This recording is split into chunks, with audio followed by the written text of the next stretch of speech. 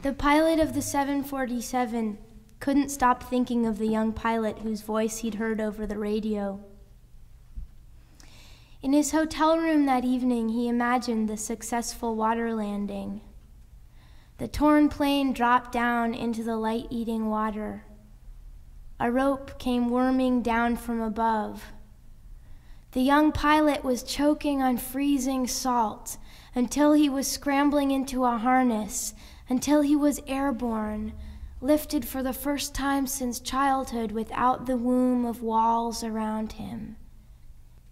Live weight, whale bait, living meat. He's waving, alive, now upward to dry deck and cheering strangers. The next day, when he got to the airport for his next flight, the pilot of the 747 heard about the young pilot who had been killed, crashing into the ocean after his Cessna lost oil pressure. This was the man whose voice had kept him flipping back through the channels to listen.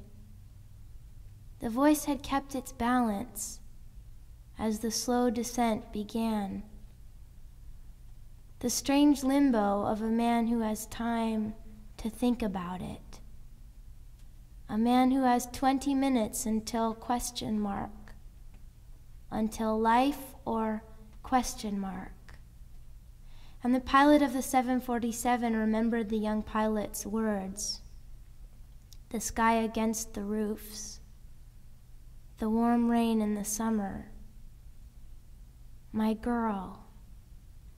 Her favorite dress, blue, air-conditioned.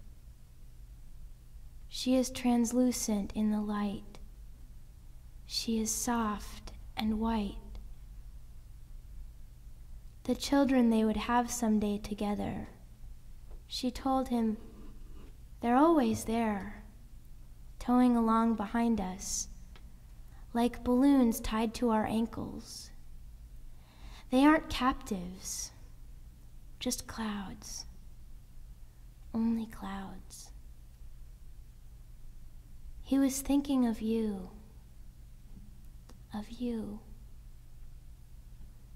and blue, and aren't captives, tied to our ankles.